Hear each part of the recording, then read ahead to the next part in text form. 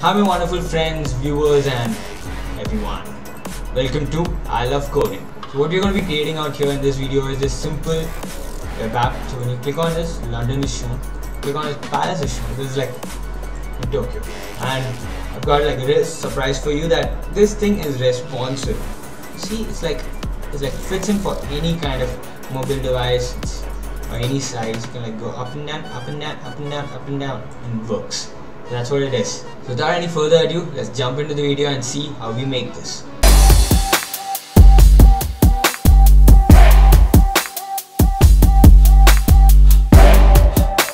So let's start by creating a folder in our desktop.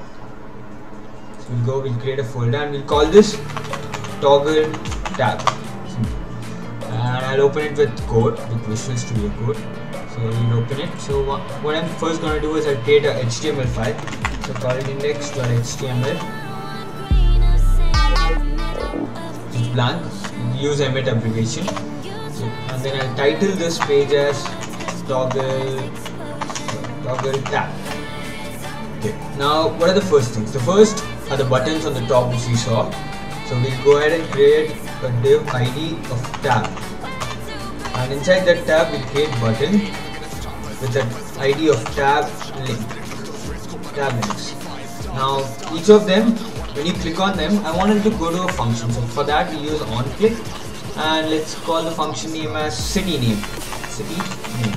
Yeah, you take an event and also the city name. So for example, we'll start with London, the first one, and then we'll have London written on the top. So similarly, we'll have it for two more. We'll have Paris and Tokyo. These are the buttons on the top. Now next is the content that we have in the bottom. So for that we'll do a class. For class we use dot. Then we'll do tab content. Okay. And for the first one, since we'll give it an ID of the city name. So we'll give London. So we'll start with the title for the content. We'll say H3. We'll give it London. Here in paragraph we say London is the capital city of England. So London, city of England. Similarly we'll do it for Paris and Tokyo. So we'll do size. It's easier to take three cursors is like holding onto the wall. And so Paris is the capital city of France.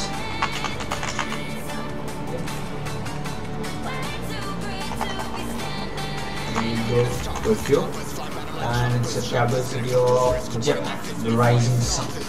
Yeah, I really like Japan culture. Like I'm into manga, so I really like that culture. Okay, now that's what. This is the HTML page. Now we'll go ahead and we'll open it with live server to see how it looks. Here we go. Just simple button on the top, you have the info out here, that's it, pretty simple. Now let's go on to the CSS file. Do style.css. That's simple here. Okay, we have to link it. So let's link it. We will link CSS file. Now CSS file is linked. So first we'll start with the tab. We'll do class tab. I made a mistake there, it was supposed to be class, it's easy to ID, sorry about that.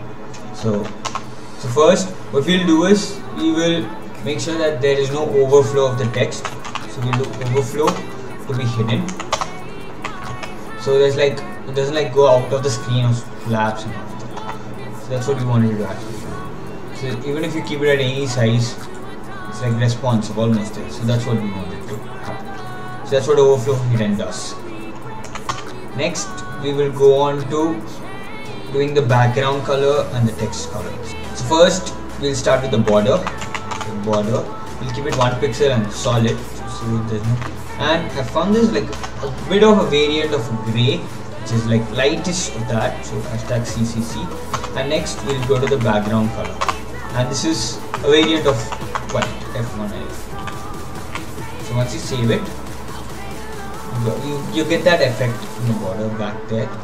So if you like put it responsive, it does not go over, it does not like go till the end, so you have to scroll. So that's what overflow hidden does. We don't want that to happen. We want it to be visible on all devices. Next, what we'll do is we'll go on to styling these buttons, the London, Paris and Tokyo ones. So we'll do dot tab button. So first we'll start with the background color. We wanted to like merge with the background of the full tab. So we'll do background color of inherit.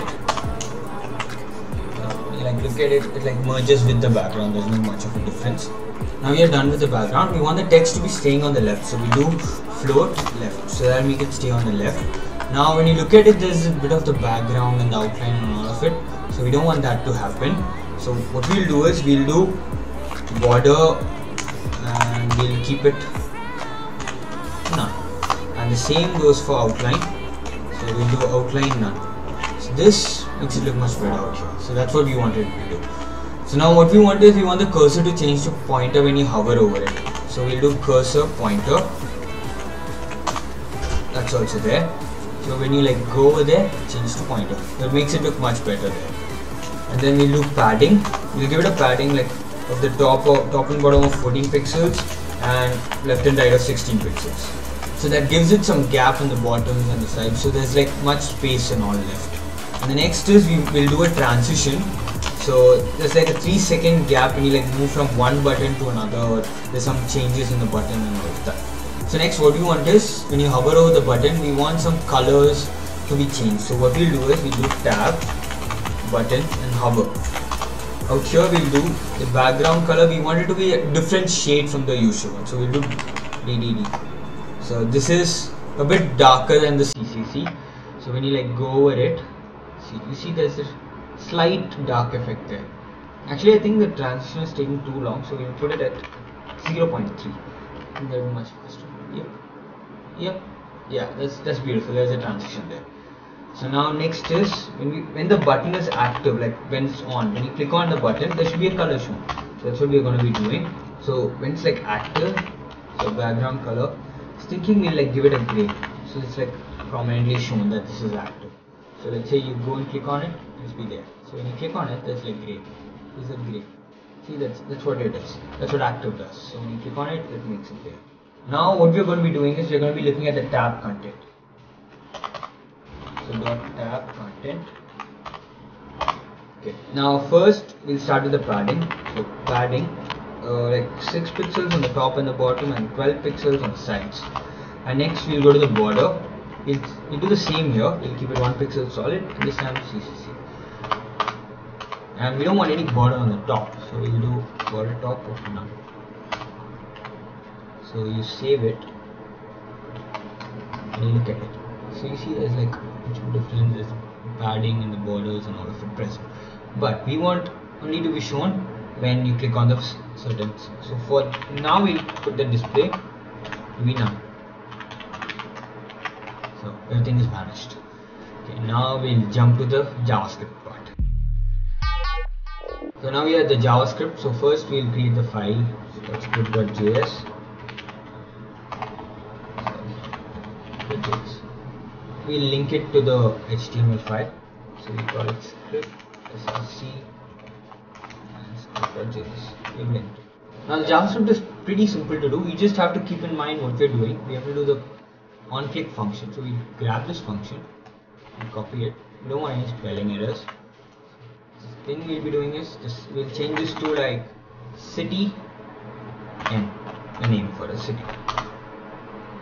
You have to keep in mind that you have to start with the function in JavaScript. So function city. Okay, that's how it starts. First we'll go ahead and create variables. So one is I and the other is tab content. What you have to keep in mind is I need the content from here.